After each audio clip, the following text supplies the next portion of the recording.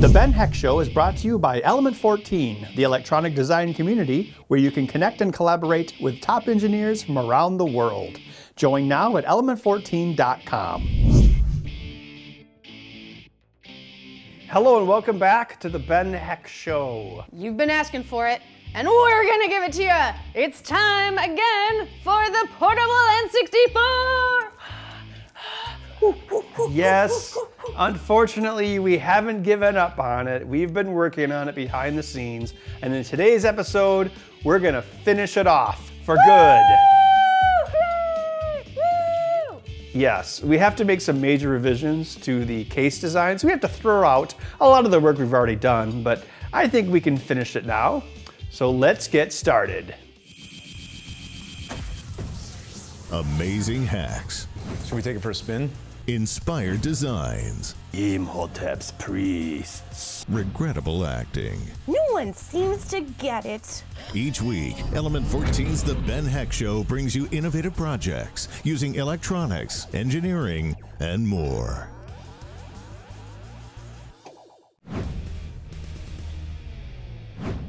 I needed some help with the N64 Portable, so I took it to the Midwest Gaming Classic 2017, which takes place in Milwaukee every April. So there are some former benheck.com forum members there who've done a lot of work with the N64 in the past, and they actually hooked me up, literally. They have more experience wiring the jumper pack than I do. So impedance is a big problem with this, like just the length of the wires can affect how the RAMBUS is terminated. So what they did was they took the original jumper pack and they just very carefully wired it directly to the motherboard with it laying flat like this. So it has the low profile that I need, and it used the original jumper pack, which gives you the best chance for success. Let's see if this is working.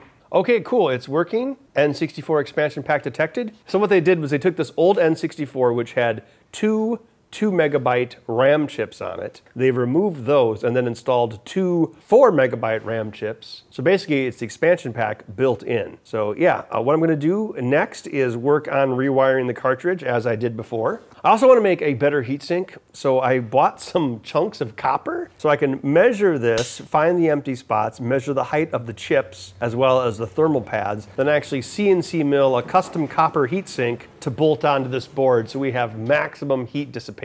I even got some really tiny fans that we can use to move air around.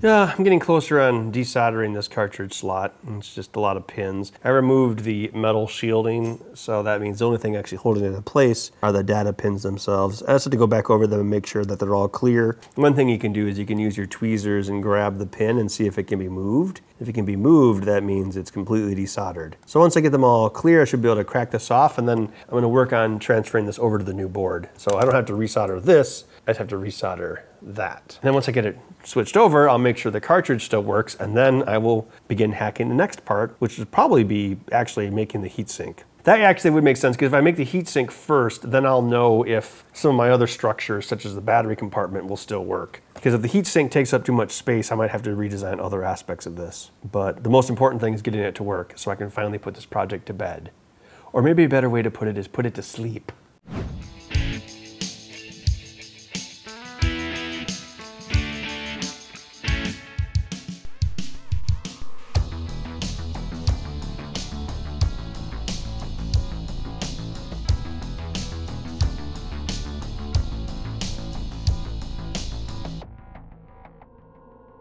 Okay, I rewired the cartridge slot. Let's test and see if it still works. I hope it does. All right, looks like the game still loads, expansion pack still detected.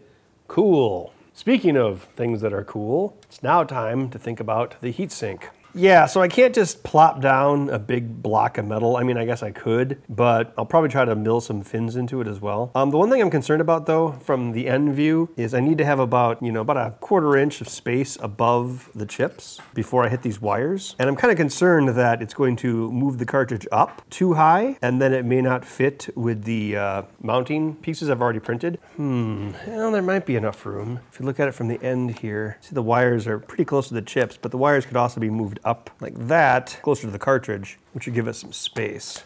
And that was one of the reasons I was adamant about making this memory expansion and jumper termination header as small as possible. That way I have lots of room for airflow and heatsink material.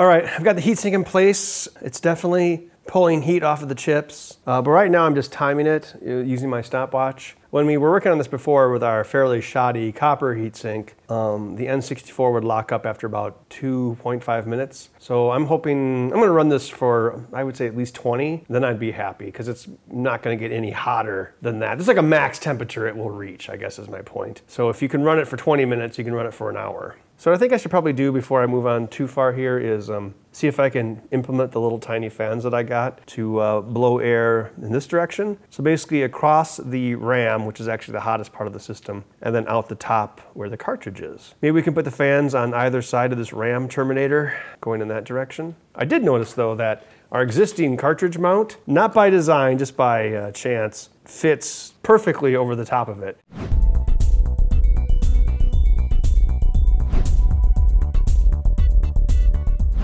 I 3D printed this part that I designed, so the air comes in here.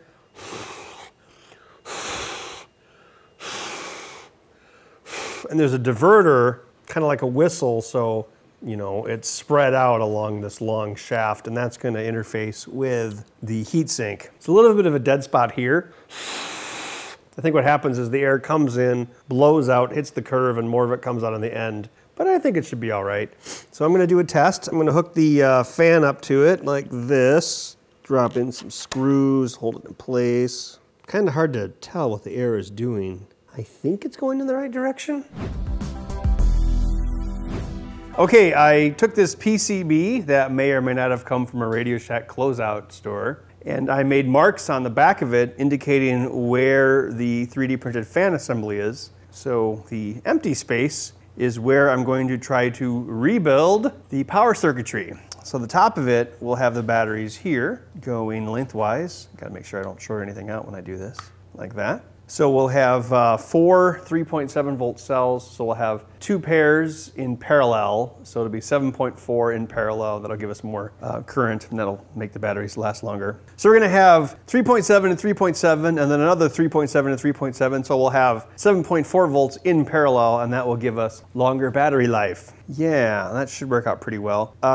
The fan blower is right here. So what I'm gonna do is I'm actually going to drill some larger holes through the perf board to make sure air can still get through to the fan. It'll be partially blocked by the battery, although I don't think that'll make a big deal. It'll probably just go around the battery. And then whatever sort of battery door I build in the back of the unit, I'll make sure there are vent holes in it. So the air comes in through here and it goes out that way. It'll be very shiny.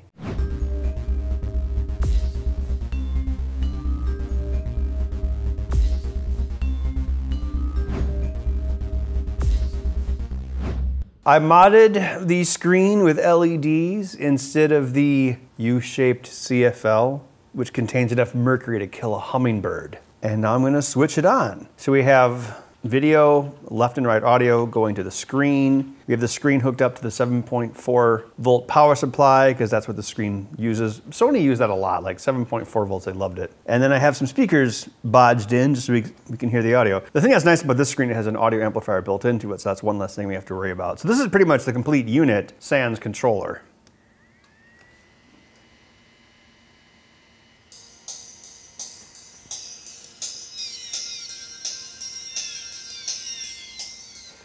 All right, so the system functions properly and it has a bigger screen. However, we definitely have to make a new case for it. But, you know, it's kind of one big unit here, which is nice. So I just have to kind of design something that fits around this, because this is all nicely bolted together. It has all the batteries in the back. Everything is pretty much, you know, it's all one piece. These speaker pads over here got kind of damaged. I might have to resolder those from below. It's about as thin as it can be, all things considered. What we can do is we can put the controls completely to the sides so it won't get any thicker than this. And we can actually probably make the controls not too deep. That way we can have a little bit of inset to this. So your hands can go here, not necessarily around the thickest part, which is the cartridge and the batteries. So it maybe feels like the end is in sight. Started working on my redesign of the case of the N64, the project that never ends. Kind of like the Forever Train in Star Fox 64. Okay, so I've taken the core unit, which you can see here in the end view, and that's this. And this is all self-contained. This works. It just needs a controller on it. So I've drawn a case that's bigger than this on the side. So the size of it's gonna be a little bit bigger, but we can also make parts of the unit thinner because of it. And I've started drawing in the new parts. I think I'm gonna revert to using the old analog stick because there's enough room on the side for it. So in my side view, I can look at the depths of that stick. So what I can do in this instance is I can make the case thinner overall, or thinner in some parts, and then leave the thicker parts only when necessary, such as where the battery compartment is. Kind of like that. Let me just shade it in so it makes more sense for you. So you'll have like the hand grips here and here. But before I get too far with that, what I'm gonna do is I'm gonna cut a foam core test piece out with this shape, just to see how it fits in my hands. And I can mark off where to put the buttons, and then I'll know what'll actually feel good.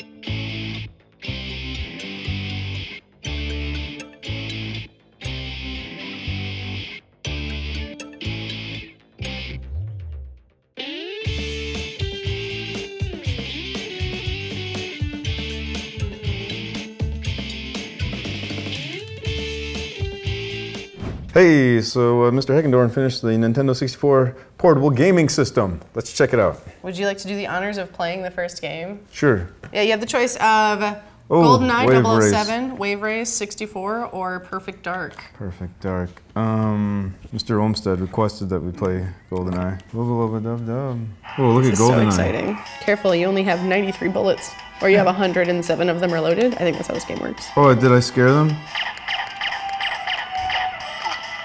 Oh no. Oh, look at, can I strafe? I should play Wave Race instead. Oh no.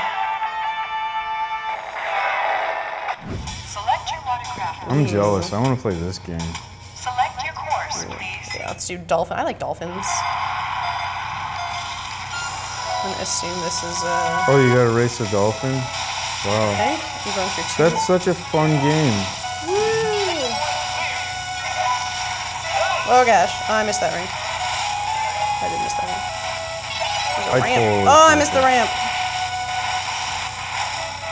Woo! Ping 10, guys. Oh, I missed that ring too. Oh gosh. Bummer. Oh gosh. Go off the course. I think I should just like go for, I don't think it'll let me go past these buoys. Oh, it does. Nope. It's some sweet bass. You ran out of time. This thing is cool. I want to take it home and test out Ocarina of Time on this, because, you know, that would be the true test. Yeah, this thing is very well built. It's neat. Well, that's all the time we have for today, but we finally finished the Nintendo 64 Portable. Have you ever built a portable? Tell us about it on the Element 14 community on element14.com/TBHS. You can also go there to talk about what your favorite N64 game is, future episodes, upcoming builds, and special events. We'll see you next time. I always feel like a sloth is watching me.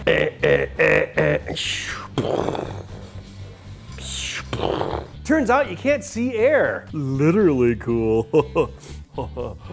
This system mostly makes me mad. I want you to go shoot that old yellow dog. As Mario would say, here we go.